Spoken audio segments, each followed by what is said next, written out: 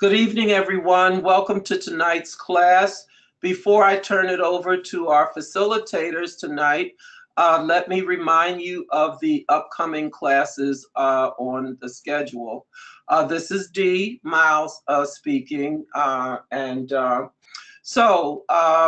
22nd, we have with Hank Milstein.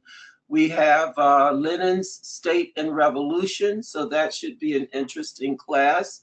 April 22nd, all classes are 8 p.m. Eastern, unless otherwise indicated.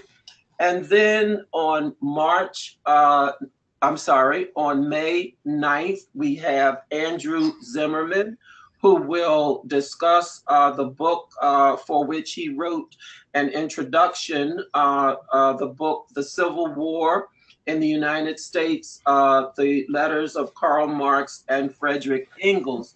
So that too should be a very interesting class on May 9th. Then on May 20th, we will have a class on Lucy Parsons. The facilitator will be Josephine Uri, and as well, that will promise to be an interesting class. In June, we have activities. We hope to have a few book discussions in June, but we'll wait until later to make those announcements. So at this point, I'd like to turn the mic over to Joelle Fishman, who will introduce tonight's class and introduce the facilitator. Joelle? Thank you, Dee. Well, welcome this evening, everybody. This is a very important topic, and we have a wonderful presenter. My name is Joelle Fishman. I chair the Political Action Commission of the Communist Party USA. I live here in New Haven, Connecticut. And I just got back from the tremendous mobilization in Memphis, Tennessee, of labor and clergy and community for justice and equality. And that is only one of the many, many expressions in the street that's taking over our country, from the dreamers to the high school students to the striking teachers in red states. Black Lives Matter. But the thing is that being in the street isn't by itself going to make the change. And it has to be connected with actually organizing and getting out the vote and preventing that vote from being stolen. And so that preventing the vote from being stolen and asserting our right to vote is what Joe Henry is going to be addressing this evening. We're honored to have Joe Henry, who is the Midwest Regional Director of LULAC and on the Iowa Executive Board of the American Civil Liberties Union. So Joe, welcome, and we're looking forward to the presentation. Okay, well, thank you all very, very much, Joelle and Dee. Tonight's PowerPoint discussion, you are going to be the first ones to get this PowerPoint. So excuse me for any rambling that may happen, but what we're going to do is we're going to go about 15 to 20 minutes through about 40 slides. And then after that, we're going to go through a lot of discussion for the hour. We have an hour, right, Joelle? Yes. Okay. All right. Here we go. And again, my name is Joe Henry with the League of United Latin American Citizens. I'm a national vice president for the Midwest region. Our LULAC organization is the oldest and largest Latino civil rights organization in the country, founded in 1929. Civic engagement is one of the key elements of our organization.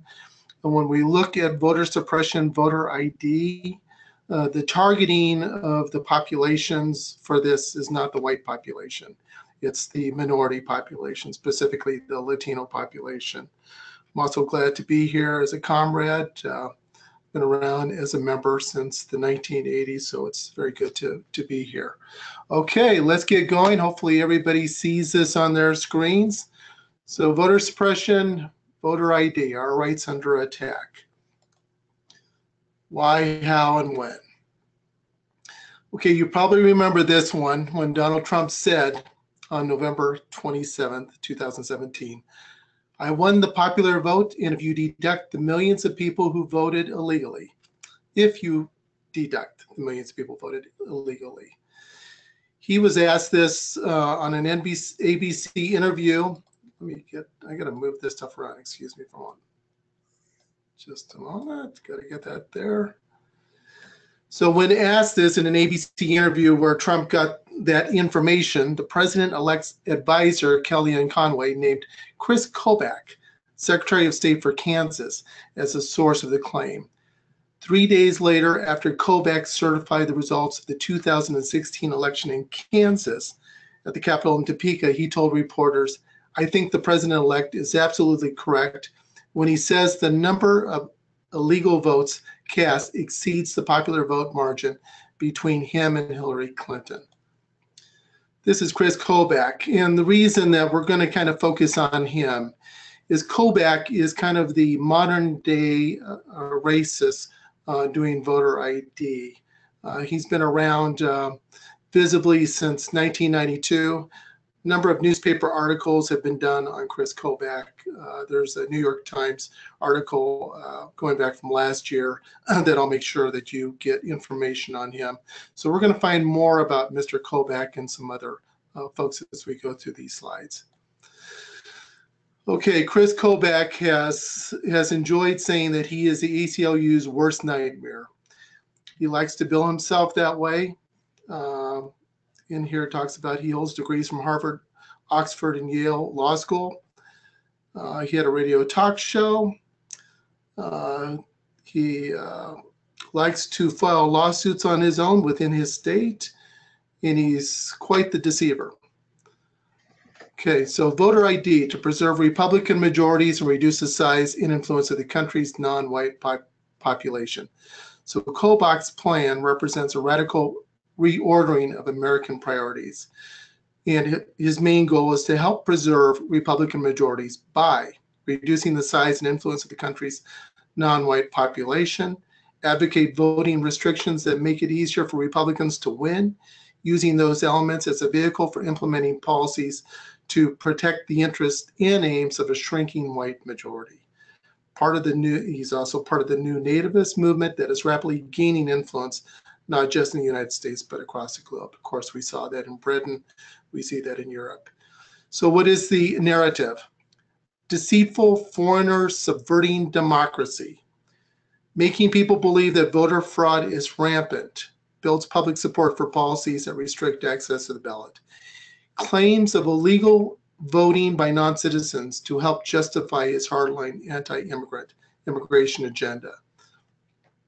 The story Kobach tells about voter fraud is what persuaded Trump to create a presidential commission on election integrity and name Kobach as its vice chairman. You heard a lot about this commission a year ago. There was a lot of talk and articles done on it.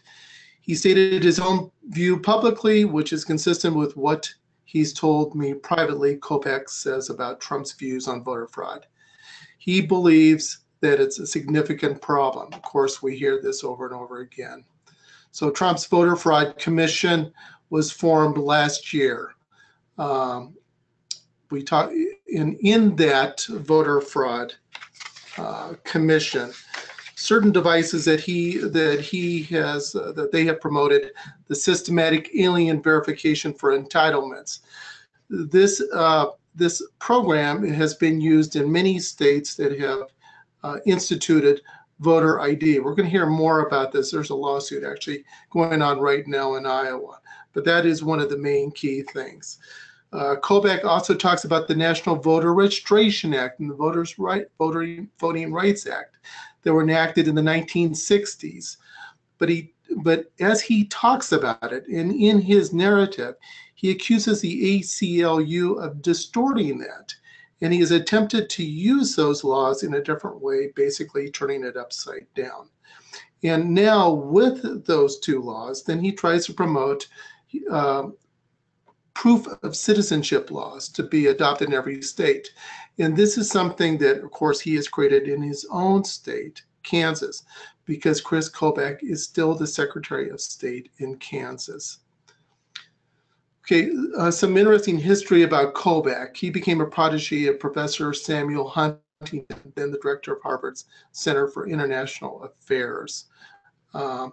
Two of the themes, let's go down here, where Kobach wrote in his senior thesis on how the movement to divest from South Africa was misguided because international businesses were already leading the way against apartheid, he stated.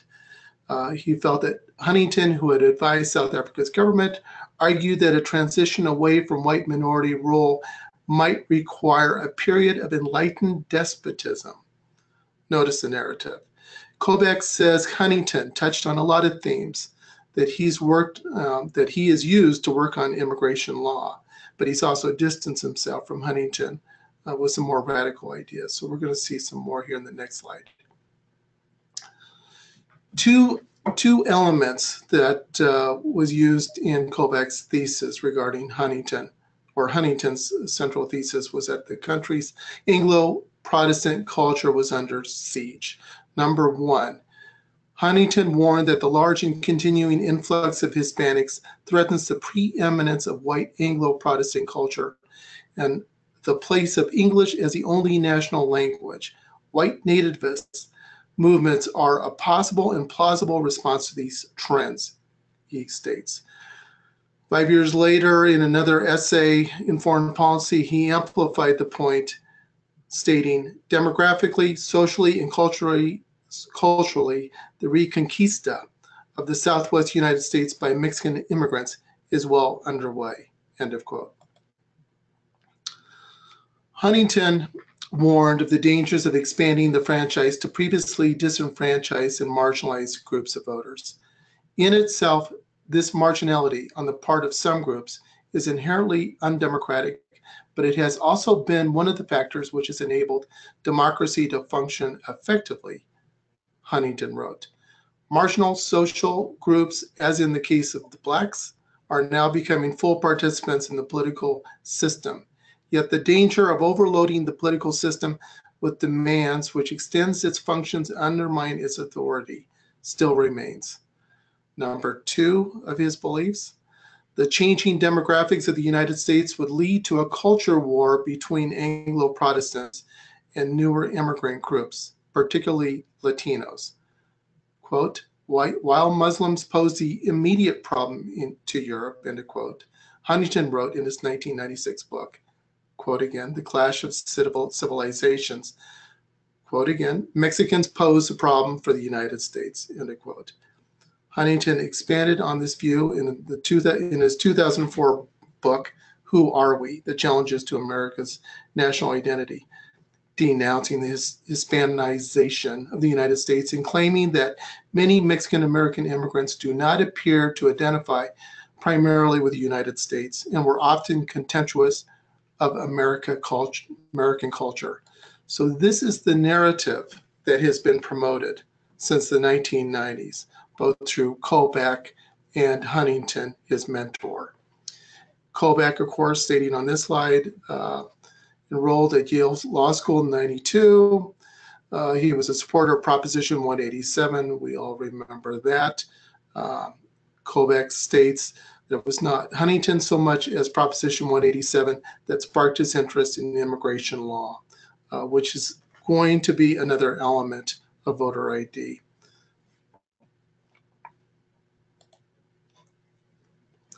Kobach ends up going to the Bush administration. In 2001, Kobach took a leave of absence from his job as a law professor at the University of Missouri, Kansas City, to become a White House fellow in the George Bush administration. He was assigned to the Justice Department a week before September 11th. While much of the national security establishment regarding the attacks as an intelligence failure, Kobach viewed them as a failure of border security. adding this to his narrative. Mark Johnson, a partner at Denton's law firm in Kansas City, who has known Kobach for 25 years, states that this radicalized him on issues of immigration.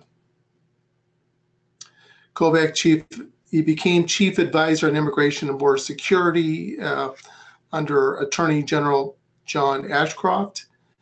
During that time, one of his first tasks was to implement the National Security Entry-Exit Registration System that involved looking at male visa holders over the age of 16 and from 16 to 24, predominantly from Muslim countries, in North Korea, to be fingerprinted, photographed, and interviewed by immigration authorities.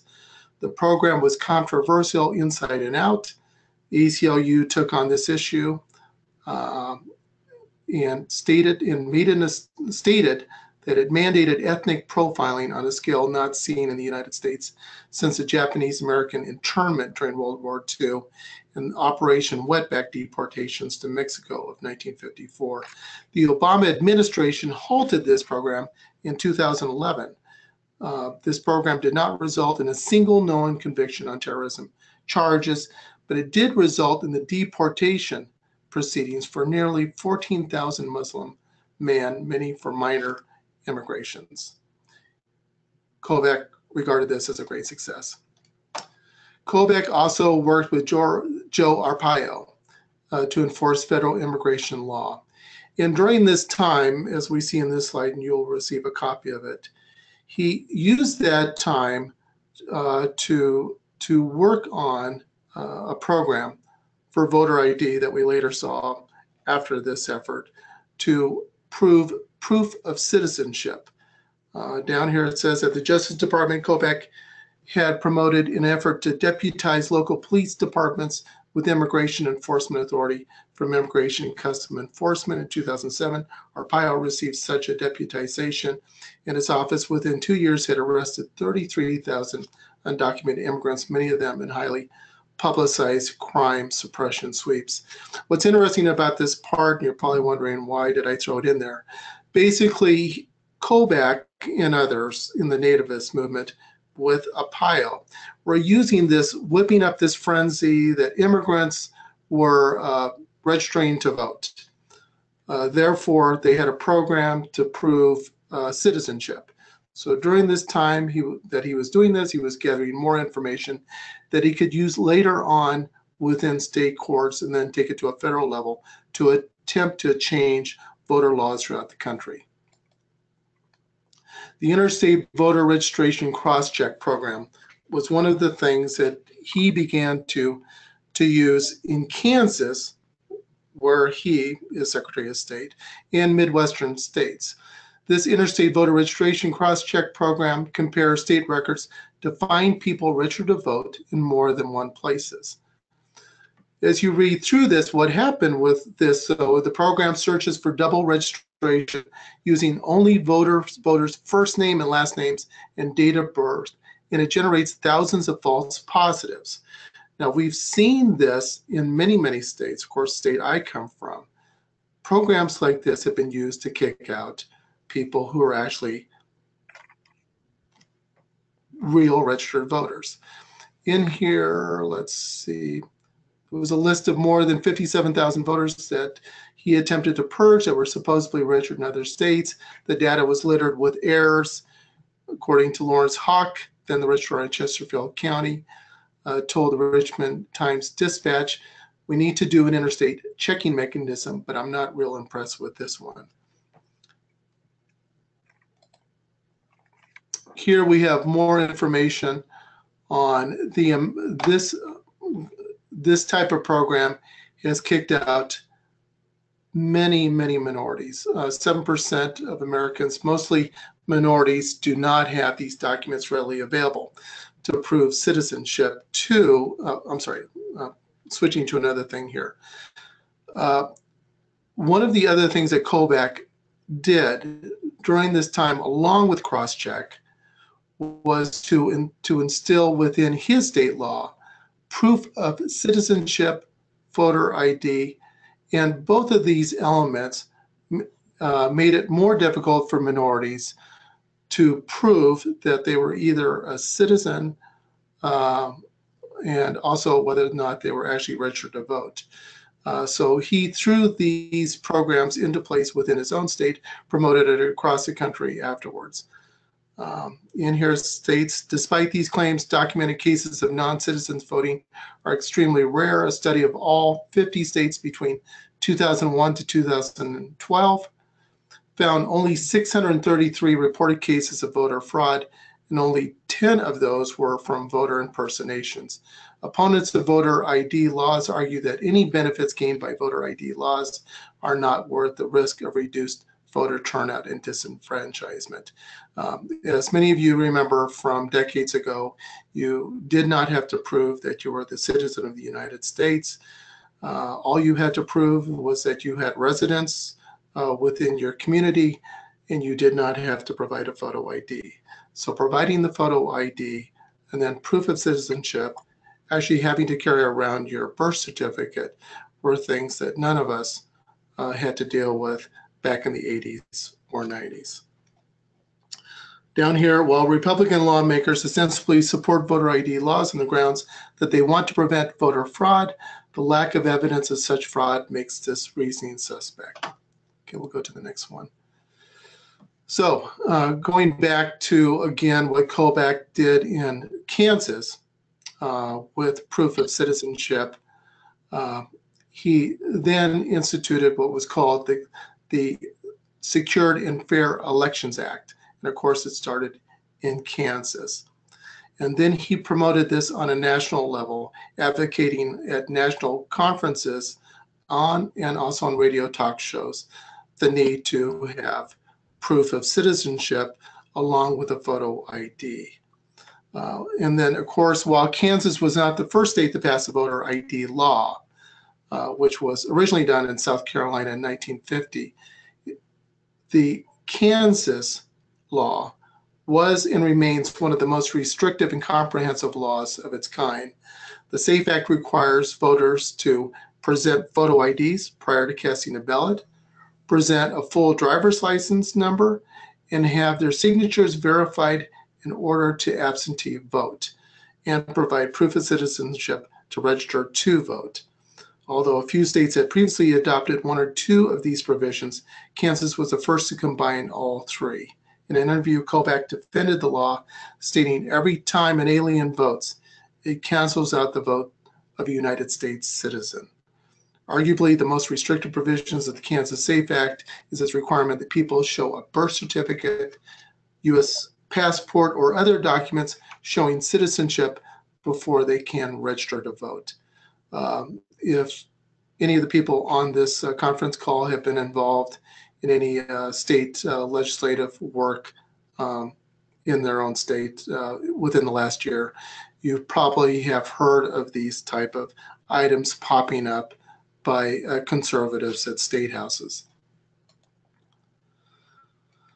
Okay, of course, Kobach, along with many others in his group, have tried to make the SAFE Act into a sustainable model of election legislation. I'm not going to go into this information, but you'll be able to read about this. This type of legislation proposals are being popped up around the country, and this is throwing a lot of voters out of the ability to vote by having to prove all these elements. Legislation to restrict voting access. Overall, at least 99 bills to restrict access to registration and voting have been introduced in 31 states.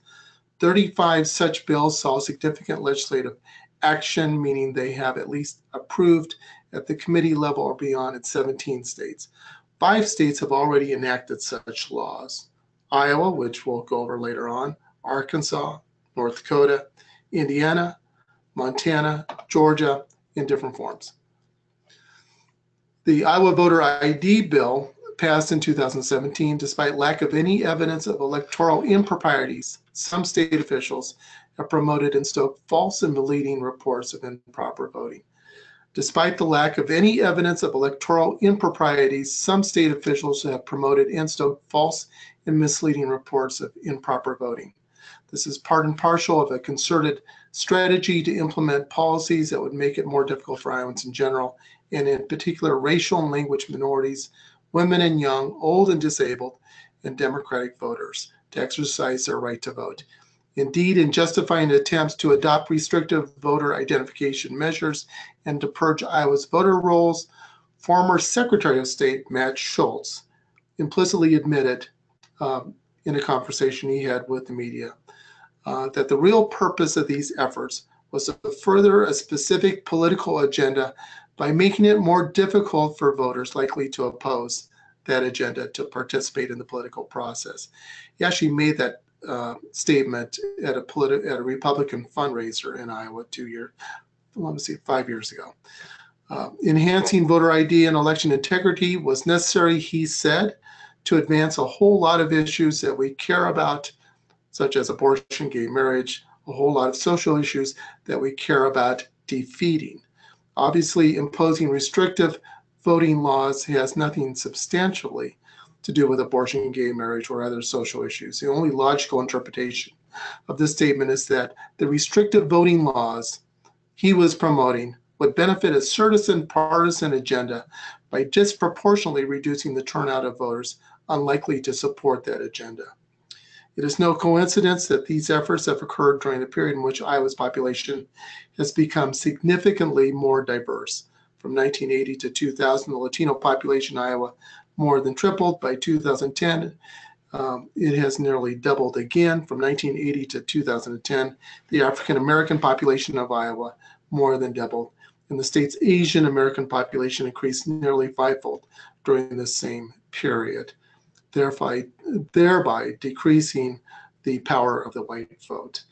The rapid diversification of Iowa's population has been even more pronounced in urban areas such as Des Moines, whereas of 2010, the Latino population has come to constitute a full 12% of the population, and African Americans had come to account for over 10% of the population. Voter ID bills are still the most common form of voter restriction moving in state legislatures. Since 2010, 10 states have passed more burdensome voter ID requirements. Legislation pending in other states poses risk for voting access. Oklahoma is used as an example. Restrictions on voter registration are a close second after voter ID, making the voter registration process more burdensome. Burdensome is the most popular subject of bills to cut back on voting access. And here it talks about the number of bills, of course, you'll receive in an email. So the majority of states acting to restrict voting are legislating on topics where courts previously acted to protect voters. So the conservative agenda has been going after states that had more progressive ways in which people could vote, more lenient. So this is where the conservatives are going. Arkansas, Georgia, Iowa, North Dakota. Texas, of course, was already conservative, but even more restrictive voter ID legislation has been moved forward. Here's just some graphs, which you'll get a copy of later on, basically saying the same thing, but naming the bills that were used in those states of Arkansas, Georgia, Indiana, Iowa, Montana, and North Dakota. Bills to enhance voter access approved by state legislatures. So the good news is, on the flip side, in other states, bills to enhance voter access have been approved in Idaho, Indiana, Kansas, Maryland, believe it or not, certain part of Kansas, Maryland, Montana, Nebraska, Nevada, New Jersey, New Mexico, Oklahoma, Tennessee, Utah, Virginia, Wyoming. Another thing that has happened since Trump has been elected was calling voter rolls, battling over who even gets to go to the polls. In this first paragraph, on its face, the notice sent out to 248 county election officials asks only that they do what Congress has ordered: prune their rolls of voters who had died, moved, or lost their eligibility, or face a federal lawsuit. These conservative groups have sent these letters out to many counties in many states throughout the country, urging conservative auditors of counties to prune their voter rolls, to restrict the amount of voters that are considered active by reducing the time that they would be considered to be kept on the voter rolls, meaning such things as if that voter had not voted within the last 4 years, even though they may still live in that state, if they had not voted for some reason, they would be removed from the active voter rolls. If this was also, they did a comparison, as stated before, on an immigrant data website to determine whether or not their name coincided with an immigrant who was using some sort of federal program, they would remove their name. Back in 2000, this type of pruning the voter rolls, or calling, was used in Florida during the 2000 presidential election right beforehand, where they were reducing the number of registered voters by stating, again, if a person had not voted over a several year period, that they would be removed from the voter rolls. What does that do when people are removed as active voters from the voting rolls? When they are removed from the voting rolls, political campaigns cannot access those voters to provide them with information on their candidates who are running for office. And of course, when that is not happening and people are not reached out to through campaigns, then they may be less likely to vote in the next election. The other element of that is if they're not noted as an active voter, then when it's time for them to vote, if they do want to vote, even if they had not been contacted by a political campaign, when they go in to vote, their names are not shown on the voter rolls at that specific precinct. And then they have to protest their right to vote. And of course, many people, when they have to prove that they are a registered voter and they're there to vote on election day, a number of those folks, certain amount, certain percentage, high in some areas, especially impacting minorities, choose not to vote, which is very unfortunate. So again, by pruning or calling the voter rolls and eliminating them from those voter lists, even though eventually they could prove that they are residents of that particular state, that they are citizens, it reduces the number, therefore it plays into the conservative agenda. Voting right advocates and most Democratic elected officials in turn say that the benefits are mostly imaginary and that the purges are intended to reduce the number of minority, poor, and young voters who are disproportionately Democrats or voting Democrat. The goal here is not election integrity. According to Stuart Knightiff, the senior counsel on the voting rights group, and I believe he was with the ACLU, stated it's intimidation and suppression of voters.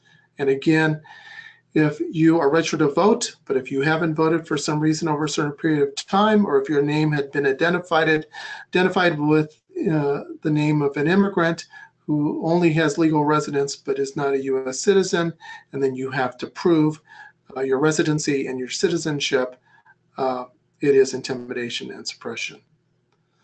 Okay, here it goes through a number of groups, which you can read this later on. A number of these groups, the Public Interest Legal Foundation, Judicial Watch, the American Civil Rights Union, not the ACLU, rely on former lawyers in the Justice Department's Civil Rights Division who came from the George Bush administration, then also the True Vote. These groups, which this last one's part of the Tea Party, these groups have gone from state to state to argue their case, to argue for voter ID, and to use what Kobach and others had established within their own states early on as a way to reduce the power of the minority vote. So these groups go from state to state. They have conferences. They use their narrative. It's a nativist narrative. It's a conservative narrative. And again, they go from state to state, and they are impacting our right to vote and reducing the number of registered voters from state to state. Here, I'm not going to go through this. We kind of talked about this. Here's something very interesting. This database, here we have another database. Voters with similar or identical names compound the odds of accidental delisting. A University of Pennsylvania study found that of 125 million voter registration files from 2012 found that some of 3 million registrants shared common first names, last names, and date of birth. Again, when Kobach and others have used the programs that were stated earlier and only rely upon first name, last name, and date of birth, they kick out a lot of false positives in those particular states. And unless there is an ACLU or another voter rights group to take them on in the state legislature and in the state courts, then those voter ID laws stay in effect and millions of people get kicked off the voter rolls in every state.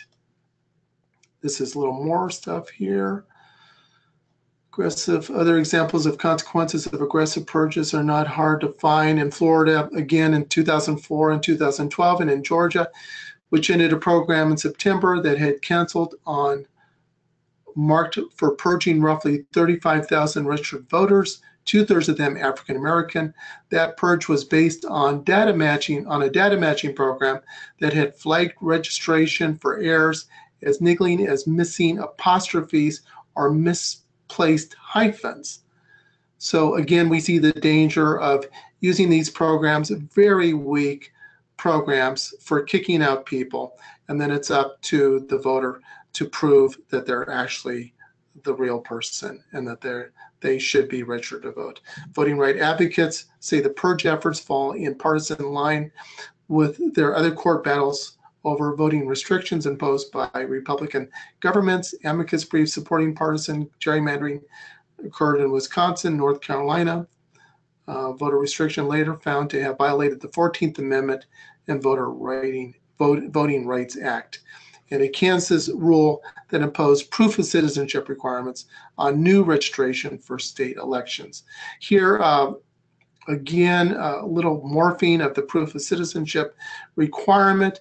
What we see across the country, and again, this happened in Iowa, was establishing this proof of citizenship requirement, not on existing voters, but on any new voters coming that would register to vote a year after this new legislation would take effect, which again would make it very hard for many people to find their birth certificate, and so far, very, very hard. The Trump administration Justice Department has been changing a lot on how it fights for voters. It's actually gone in reverse. Ohio's had a very aggressive voter ID legislation, and unlike the Obama administration, which worked to expand the rights of voters, now under Trump, we find in Ohio, where again they have a very strong voter ID law, they have joined with Ohio in supporting Ohio's restrictive voter ID by filing an amicus brief on behalf. Okay, now for the good news. There's also been efforts across the country to expand voting access. Overall, at least 531 bills have been put forth in 45 states. 15 state legislatures have passed bills to expand access to voting, but in some states, governors have vetoed the most impactful legislation. 8 states have enacted bills that will make voting registration easier. 7 states have not yet enacted.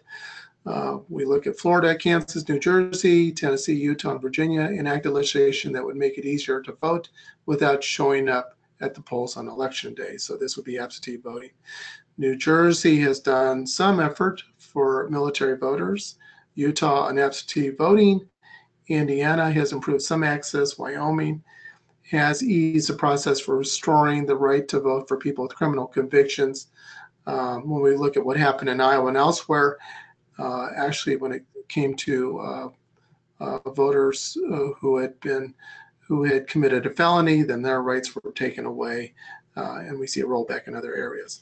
So forth and so on. We see good news happening to expand in other areas. Automatic registration and other reforms to modernize voter rolls are common forms of legislation to expand voter access. We've seen this occur, good news, in the District of Columbia, Illinois, Nevada, Utah, Colorado, Connecticut, Georgia.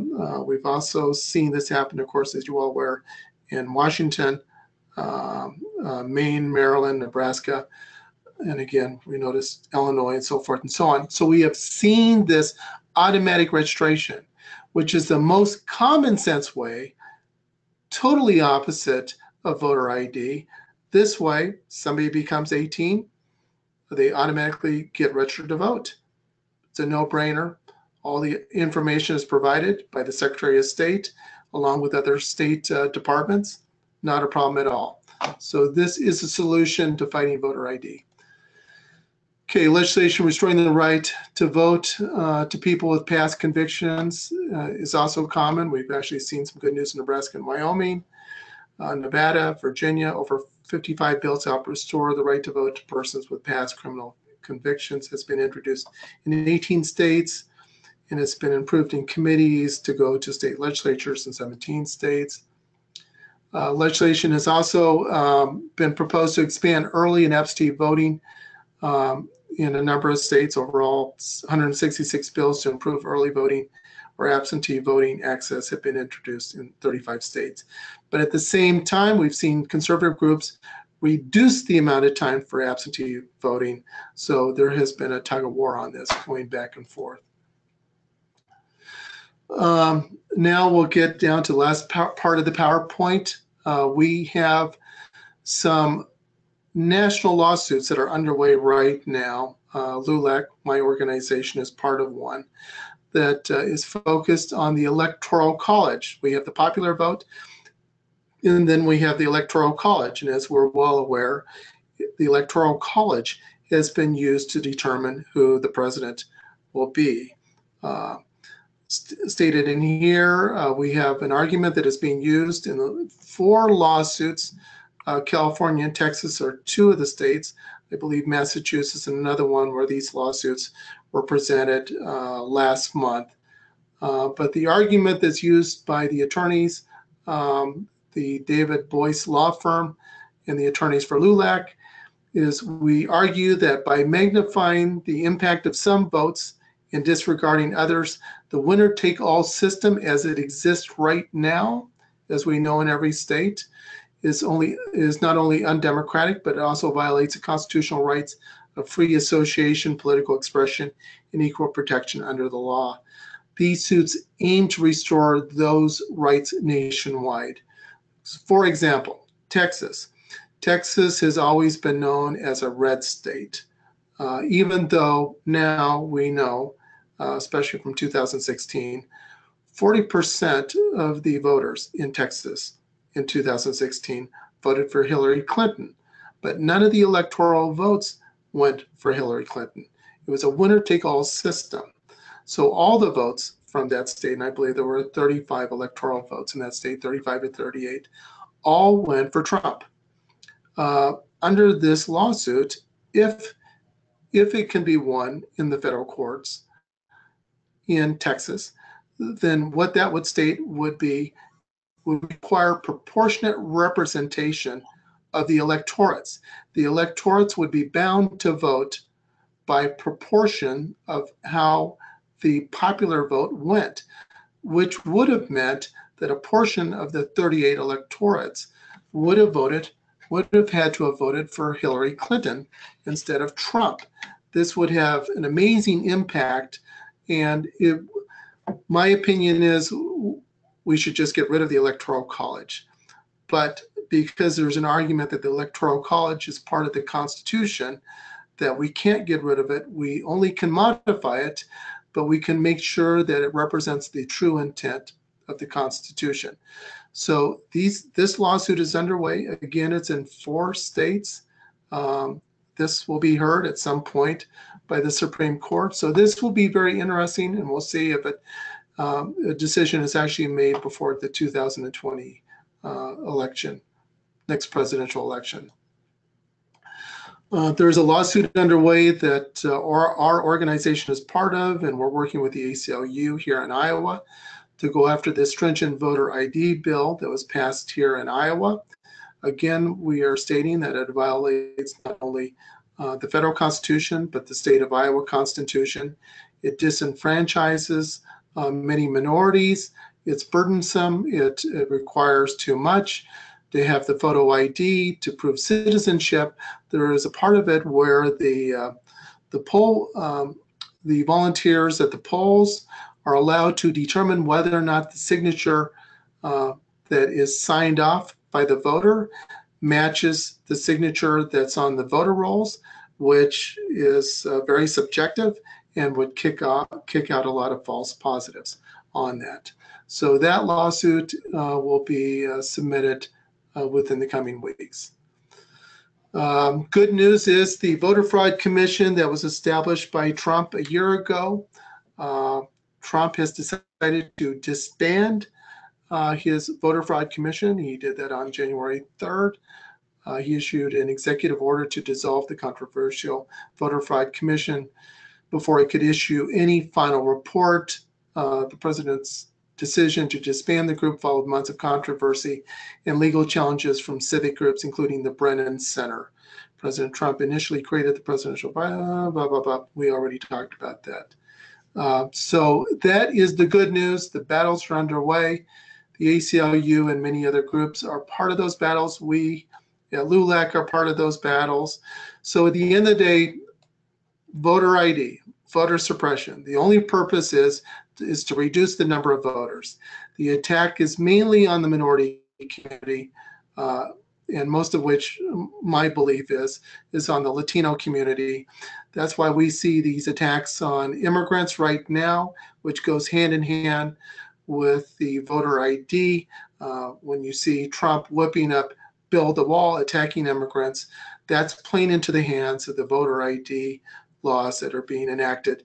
So we're seeing this happen. The narrative is there. You hear this narrative when you're in at the state legislatures, when these bills are being proposed by the Republicans. It's a very dangerous time with the amount of racism, but racism is being, again, used for the sole purpose of the conservative vote. So we have to fight this battle on many different fronts, both legally within the state legislatures and, of course, in the federal courts. But we're also going to see the federal courts become more conservative as Trump is able to appoint more conservative judges. So we have that going against us in the long run. So the battles on a legal front can only be won in the future by also making sure that our people turn out on election days. We, of course, within the minority communities, are working very hard to get many of our voters registered to vote, and also to prepare when they go to vote on how they can argue to make sure that they can defend themselves, especially if their names have been taken off the voter rolls for whatever reason, due to some of these programs that have been enacted by Kobach and other conservatives to wipe their names off the voter files, which is something that for those of you who have not heard about that before, might be a little bit hard to understand, but you would realize the reality if you went to vote on election day and you found out that your name wasn't on the voter rolls, but yet you had voted there before or at some time before, and then they asked you to prove it. That is a very dangerous thing. So we're fighting very hard. Excuse me for some of the rough points on this PowerPoint, but I think now it's time for discussion. So you can ask me about all those different things I rambled on that might not have made sense. Okay, thank you, Joe. Now we will open the floor for discussion. If you have a comment or questions, please use your raised hand icon. Just click it with your mouse and we will see an indication that you wish to speak, and we will open your mic.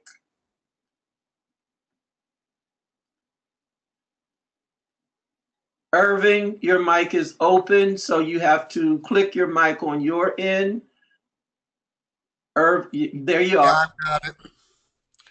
Hi, first of all, I want to thank you for such a wonderful and in-depth voter registration presentation.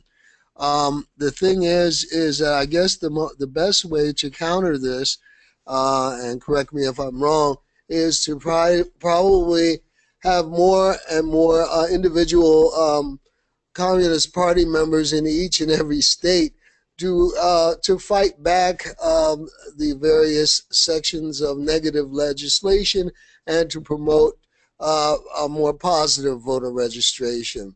Another thing that possibly can be done is also pressuring a Congress that might be pressuring for a Congress that might be more amenable to our position to enact a stronger voter rights act law.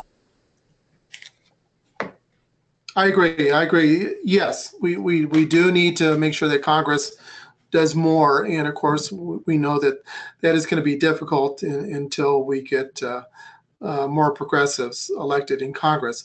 And you're quite right. I mean, the comrades really need to be out there to discuss this narrative and to fight back this battle that's happening to enact these voter ID bills and make them more stricter, and to use these programs that are actually very simple, very stupid programs to throw people off the voter rolls.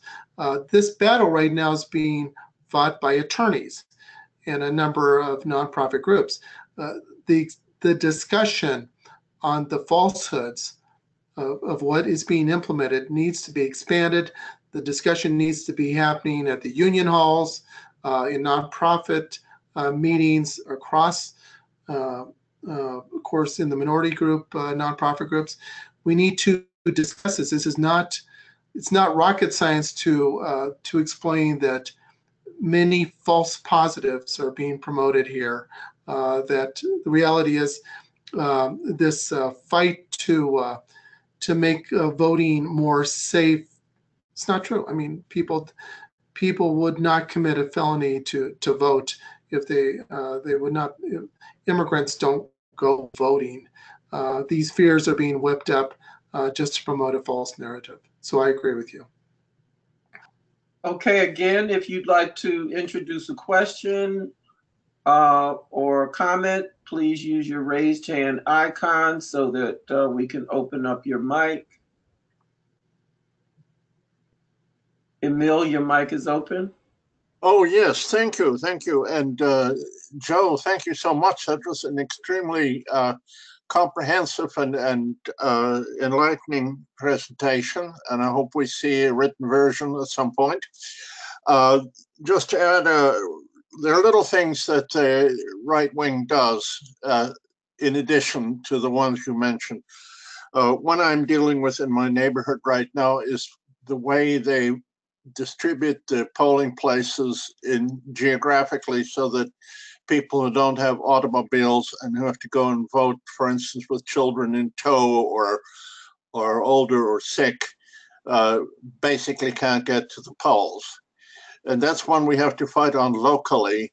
What I've tried to do is to get people in my area to do carpooling on election day.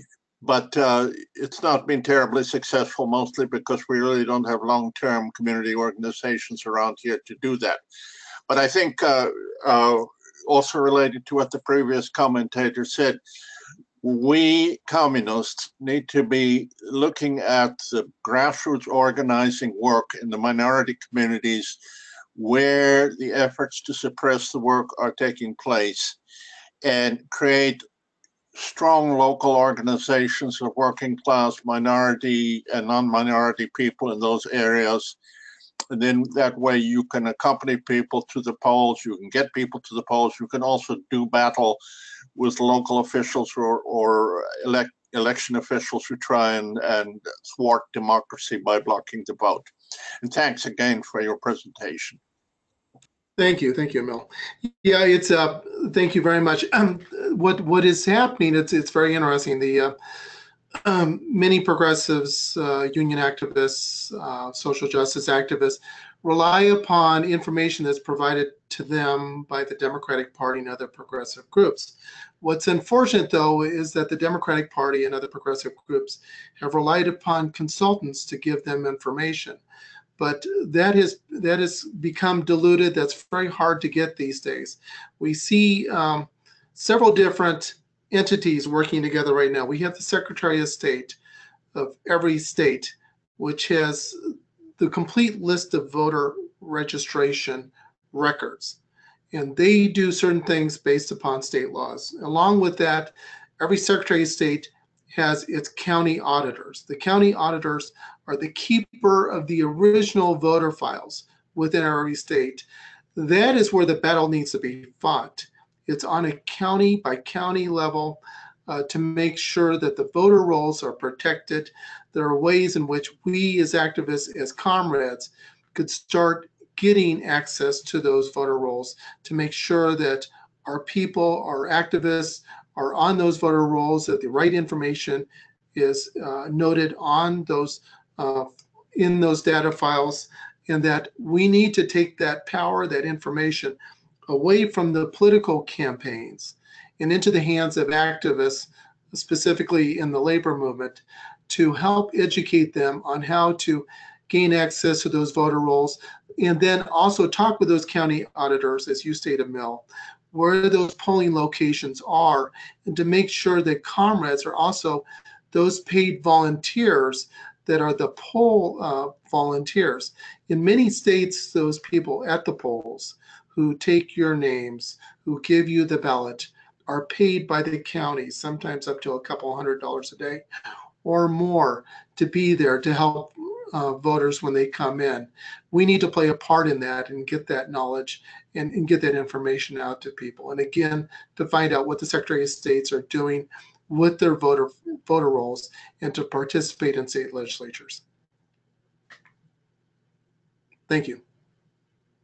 Mark, your mic is open. Yeah, this is Mark G. in Washington. The problem is that outside the minority community and possibly some college towns and maybe some areas with high elderly populations, this is an issue that's below the radar. So my question is, or my comment is that how to create a mass movement, and to use the old radio slogan, keep it simple. We have to sort of create a simple slogan saying the right wing is trying to take away your right to vote. If you want change, you've got to fight back. And then once you get them in, just by that simple slogan, then you give them all the background and send them out. Any suggestions for how we can create such a mass movement to get this up? Yes, I have a very inexpensive way of doing it. The power is on the precinct level. Your precinct. Everybody lives in a precinct. It is your right as a registered voter or non-registered voter is to go to your county auditor office, your county election office, and to request a copy, usually in Excel, of all the registered voters in your precinct, in your county, throughout. You can have that information of everybody who's registered to vote, gender, date of birth, party affiliation, and how many times they voted over the years. That information will give you the power to work with other registered voters in your precinct. It's a no-brainer. You can use that file to do mailings, to do phone calling, to encourage people to become members of the party. It doesn't take much. Usually these precinct files only cost anywhere from $50 to $100 to pick up a precinct file of hundreds of registered voters. We need to be doing this because that is where the identification of the people who have the power right now to vote. We need to really, quite frankly, we need to go away from just voter registration, from just encouraging people to vote to the registered voters, because it's the registered voters who are going to decide on election day, out of their precinct, out of their county, out of their district, who's the next person to get elected on whatever level. We need to use those voter files. So I would encourage a mass movement of working on those voter files to reach out to voters with our message in whatever form you want to use it for, going door to door. Okay, last call. If you'd like to introduce a question or a comment, please indicate using your raised hand icon now. Joelle, did you want to? I would like to say a couple of things. I don't want to cut off if there's another person raising their hand. But anyway, I'll go ahead. You know, on this last point about making, well, first of all, I want to thank very much Joe Henry. And I should have said in the beginning that we collaborate together on the Political Action Commission. I left that out of your credits there, but we're very fortunate for that. And I want to appreciate the sharing of the ideological foundations to this racist present-day poll tax kind of effort to prevent people, especially working class people and African American, Latino, elderly youth, to be able to have their right to vote, and the use of the anti-immigrant fervor to try and project this. I wanted to mention Reverend William Barber and what's happened in North Carolina in reference to the idea of building a mass movement.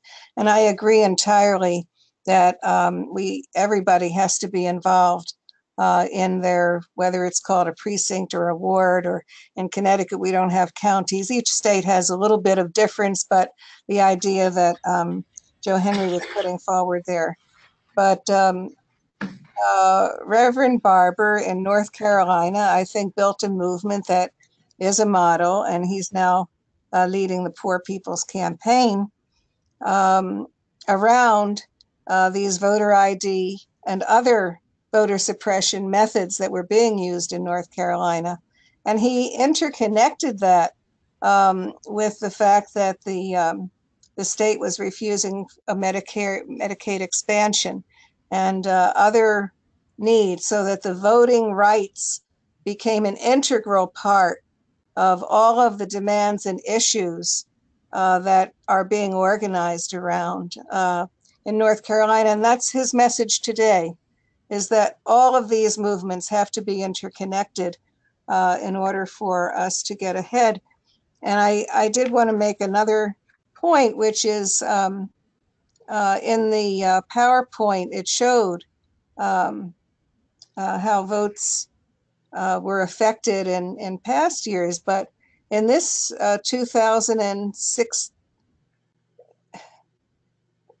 in the 2016 presidential election, if you look at some of the states that seem to be surprisingly go Republican, for example, in Wisconsin, had just newly enforced voter suppression methods that greatly impacted the African American and Latino community in Milwaukee. And the number of votes, less votes that were able to be cast in Milwaukee was far greater than the difference that Trump carried the state. So I think I'm correct. Joe can correct me if You're correct. Okay. So it shows, but it also in North Carolina, where some of those have been defeated, turned around, that it does have to be something that's both in the courts and on the streets. And we've learned that for many years. I first learned it when Angela Davis was in prison, and the whole Free Angela Davis campaign, it was very explicitly, we're fighting in the courts and we're fighting on the streets. We're having a mass education approach. And this is it's the most basic aspect of democracy, your right to vote. And so the information that has been provided to us tonight is very valuable, and we really need to take it and spread it and be very involved in our local ward, precinct, and state level to shine a light and place a high priority upon ending voter suppression and ID laws. So thank you, Joe. Thank you. Okay, Joe, if you'd like to make any closing remarks, please do. Okay, well, thank you all for being on this workshop conference call. This was the first time that I gave this presentation, so there was lots of information there.